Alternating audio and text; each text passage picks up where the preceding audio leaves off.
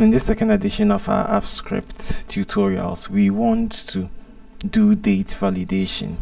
Let's quickly create a new Google form.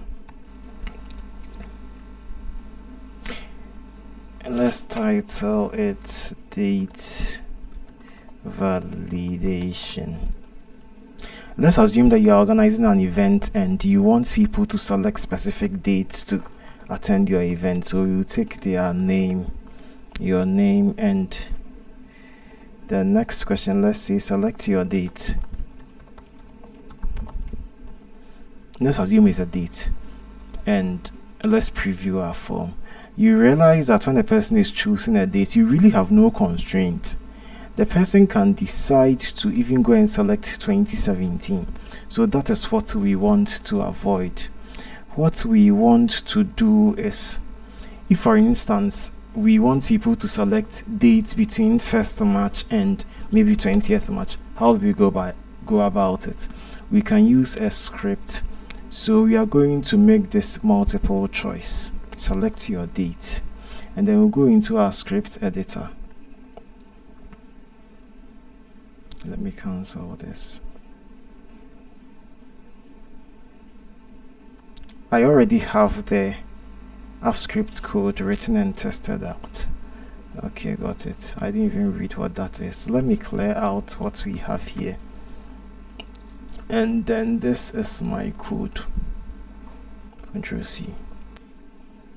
I've already tested it out. Control V. So what this will help us is that it will help us to specify the particular dates that we want people to select from. But there's something else we want to do. We want to create an HTML file. Let's call it dates.html. I want to create a sidebar. I will also have that code written out. All the code will be in the URL in the description, so you can just go and copy it. Control V. And so this is sidebar dot, okay, I named it. Let me just rename. Okay, it doesn't matter. So let's go into this part of the code. The name of this is actually dates. This is actually picking the HTML. So let me call it dates. Now let me save the script. Alright, I've created a sidebar. We want the sidebar to appear on our form so that we populate our date, and then when we share the link to our form, our respondents can select particular dates. So I will go over here and run. We don't have to set a trigger for this one. I will run the open sidebar. It's asking me for, because the first time I'm running it on this account. Let me select my email. You always have to select your email because you have to give approval, because the scripts that you've written yourself.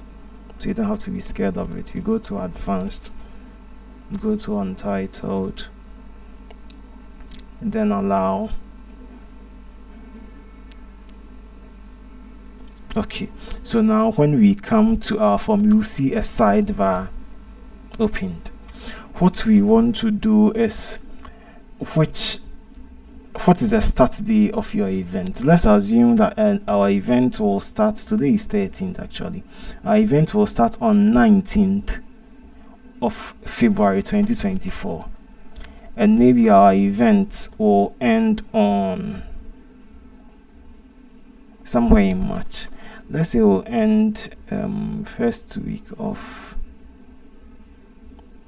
it will end on the Friday, first. No, not first. Let's say it will take 1 month, so it will end on 19th March. And then we have this populate date. You check, press populate dates. Okay.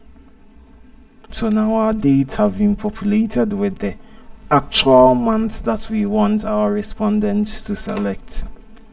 So when we preview our form, the respondents can select their name. Maybe this one is Alberta.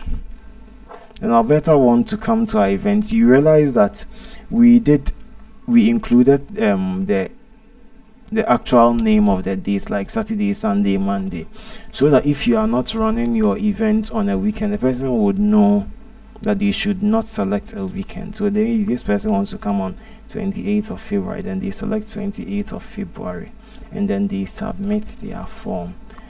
When they submit it, I've not really linked it to any sheet, but that is something you can do.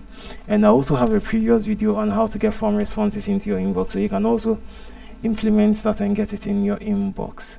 I don't really want to go through the code. I think that for the code, this code is quite simple and you can implement it anyhow. You don't really have to change anything. The only thing you have to change is that you see that we have multiple choice question in the populate date function. Our multiple choice is that it's the first multiple choice, so we say index 0. Supposing we had a multiple choice question preceding our date question, this will actually have been 1. So the script is as simple. You can pick the code in the URL in the description. Please don't forget to subscribe and look forward to the next video.